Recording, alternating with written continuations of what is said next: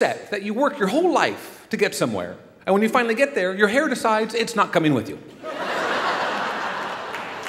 I mean, I've still got most of mine, but my forehead's a lot higher than it used to be. I don't so much comb my hair as sculpt it now. And I was kind of complaining about this one night in a set, and the lady came up to me after the show and said, well, you know, your hair falling out is just the same as a woman's bosom sagging. I said, I'm sorry, but I don't believe your bosom falls off.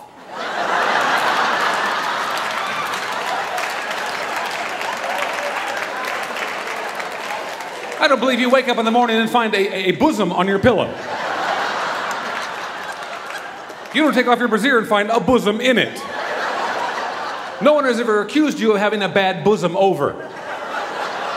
No, yours stay in the same general vicinity. Mine leave. If my hair was just sagging, I'd walk around in a wonder hat, okay?